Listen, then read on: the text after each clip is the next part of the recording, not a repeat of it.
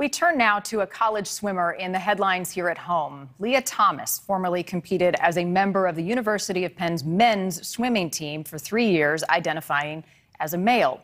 Well, now she is shattering records on the women's team as one of the top swimmers in the nation since starting her transition.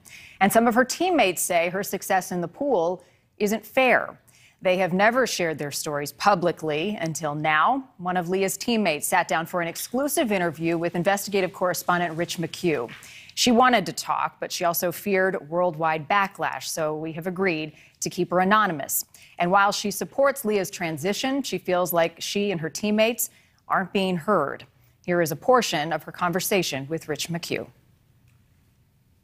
How would you characterize this whole thing? What is happening?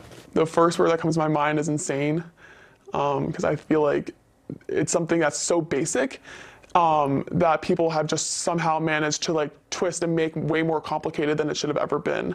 In 5 or 10 years, let's say, when we look back on this, how do you think we're going to look at this issue? I think we're going to look at the people who were making these decisions and were in charge and kind of laugh at them. And they just ask, what were you doing? You know, you had the power to change that and you chose not to. You're kind of a coward for that.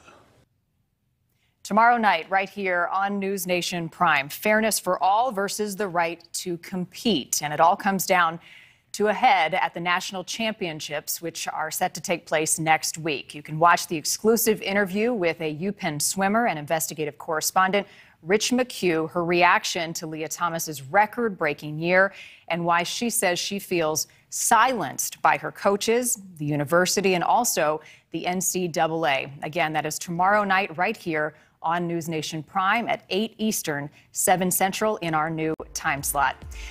Thanks for watching. Click the red subscribe button below so you can get more of NewsNation's fact-driven, unbiased coverage.